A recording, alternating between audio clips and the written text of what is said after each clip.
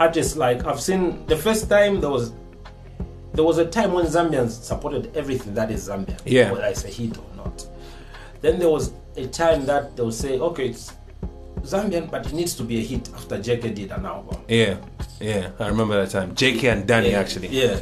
So, but now we never had a hit song where you know that this, when we hear that there's a hit song around vibe, there wasn't there until Alubusu.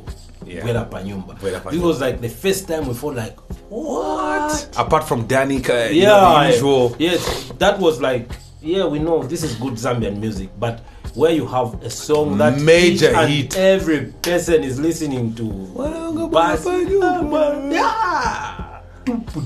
It was everywhere. Then everyone started thinking, yes, you can have good songs on an album, but an album you need to have a hit song. Yeah, that's how now everybody started recording, and then from there we started working. Like, you work on good songs, but you need to have this song. Yeah, and I think the only one who changed that to say yes, you can have a hit song, but you need to have hit songs was Chameleon's Another Day.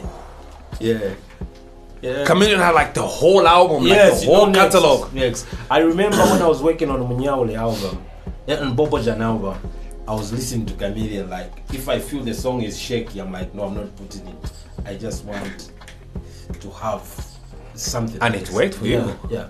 So now back to so I hear you introduce the song, it starts playing, and everyone in the house goes mute because now we're not sure, is it for real or what? Yeah. So I'm like, that's my song. Yeah.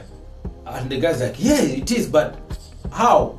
So we're like, it's obvious, Sync has taken it. Yeah. So you play it, you finish playing, you start talking. And when phone calls started calling, they started calling you, like in 3 hours you played it 6 times. People started calling, what? Yeah. Like, what?